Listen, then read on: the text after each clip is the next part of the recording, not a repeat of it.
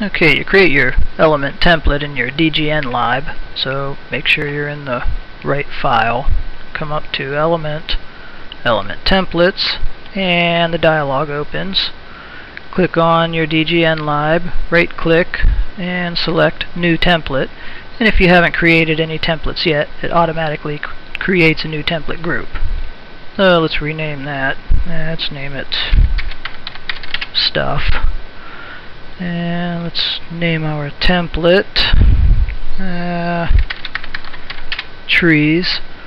And then you come over here to the right and set your various attributes. Let's put this on level tree line. And let's change the color to, well, anything else. Using all bi-level symbology really defeats the purpose of an element template. When you're done setting those, just close that out and come over here to your element templates icon and click this down arrow, and you see your template groups. Click that, and then here's your template. Click on that, and now you see all your attributes change to match what you created the template with.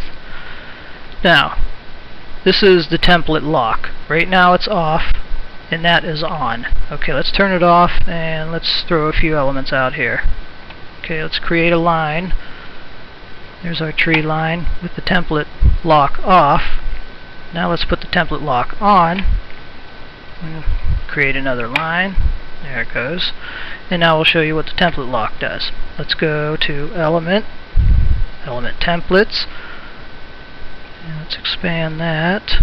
And let's go over here, and now if you decide to change something on your element template, for example, let's just change the color again to anything.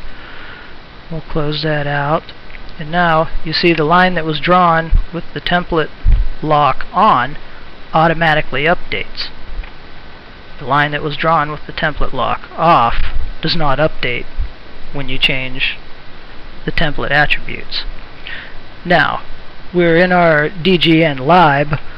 Let's go to our regular DGN file, and let's click the lock off, and let's go to our element template list, Stuff. There's our trees, and now you see that our attributes changed, and it has the new color that we changed it to.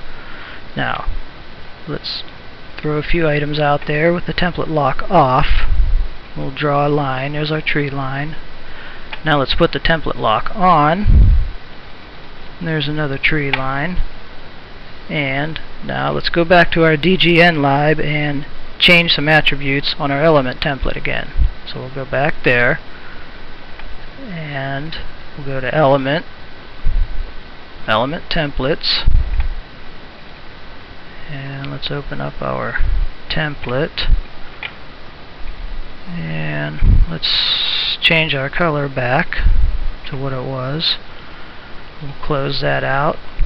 Now let's go back to our regular DGN file, and you'll see the line that was drawn with the lock on did not update. The DGN file does not update dynamically with your element templates in the DGN lib. So just go to Element, Element Templates, go to Utilities, Update Templates from Library, click that, close out, and now you see our line that was drawn with the template lock on has updated to the new template attributes.